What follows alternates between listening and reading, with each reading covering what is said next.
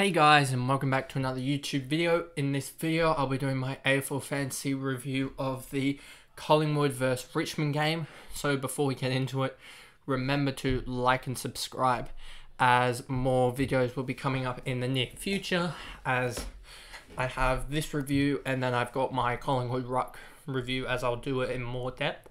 So hopefully this one will be a little bit shorter. So let's get into the video. So of course here we've got the Jordan de Goey outscored everyone. Well, he scored 120 in the end. Yeah, did brilliantly. I've been really surprised at the way he's gone about it. He had a huge last quarter of 50. Like, I thought he was just going to go for another 90, 95. So we had, what in the end? 1, 2, 3, 4, 5, 6, 7, 8, 9, 10, 11, 12 disposals in the last quarter. Really, really good from him. I'm kind of disappointed that I did say in the end that he wasn't going to be a good pick, because he's had 2 out of 3 good games. You probably want to see one more good game out of him, because he didn't even kick well this game. I think he kicked 0 goals, 3. If he has a good game, he's going to score 130, 140, like with the way he's going at the moment. One note is that he did have 91% time on ground, which was a little bit up from his previous of 79 and 84, I think, in the previous 2 rounds. So if he gets that 91 again, I might jump on him, because he's got that time on ground increased. He's got the tackles and marks that I really wanted out of him, that I thought that he couldn't actually get, which is why I didn't think that he was a good option in the first place.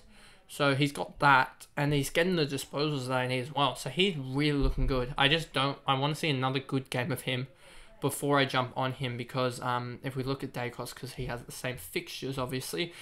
They played Richmond. They've got the Brisbane Lions at the Gabba. Then they have this really nice run. So if I can get him in, then I think he'll do really well. That's not the right screen. Here we go. Daicos and Mitchell, yep.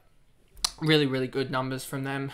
Daicos, not the best second half, but, you know, he can easily pick it up, I guess.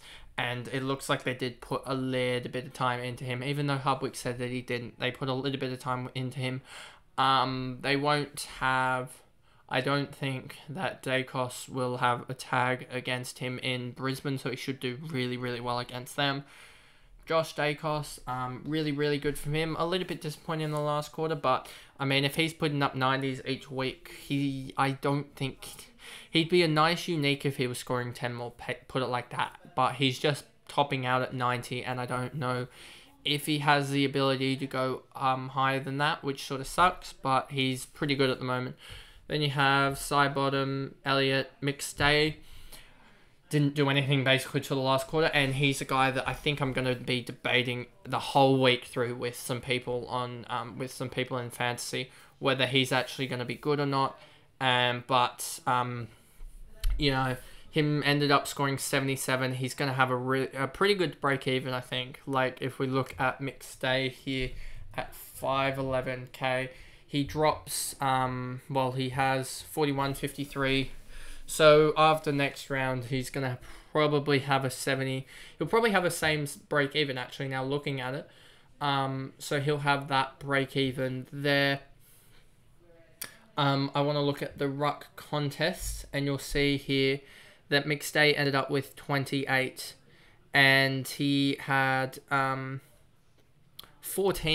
hit outs, which is probably not the best. I mean, if he has 14% hit outs and he has the likes of a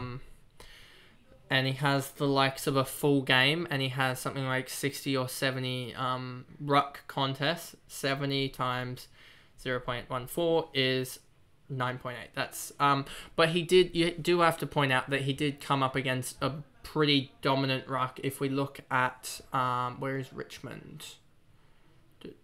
Richmond here, 2023. Nankervis is hitting out at 50%, give or take, and that's pretty huge.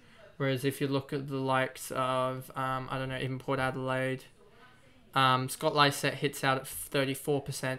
So if we look at AFL Fantasy, who did I say they have next week? They have Brisbane next week.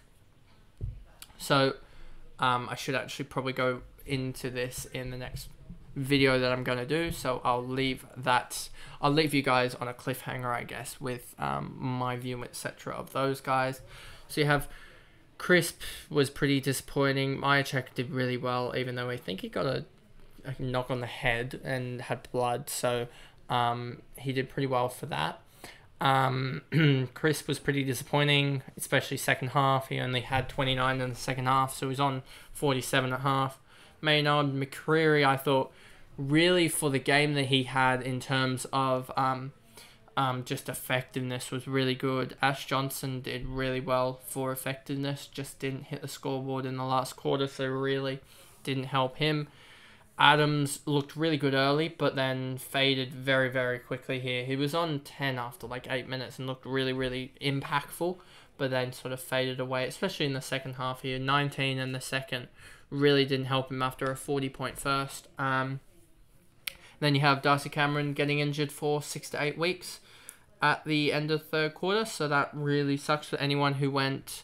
I've seen a lot of people go on Sherry to Gawn to Cameron, and now who will they go for? Please do not go for Marshall or Witts, please, because it seems like you're pretty cursed at the moment.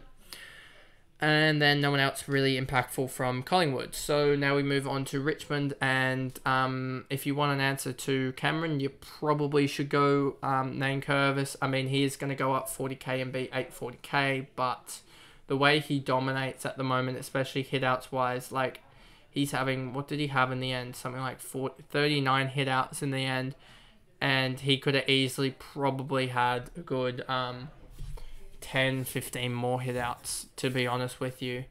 And he's just able to make up a lot of the time, a lot of the points through a lot of disposals. If we look at here, he ended up having 20 disposals and 7 tackles. I mean, if he's going to average that throughout the game, that's pretty good. And then Taranto 111. He wasn't effective with the ball, but we don't need that in AFL fantasy, so that's pretty good, a 111. And then Baker 110 as well was pretty good.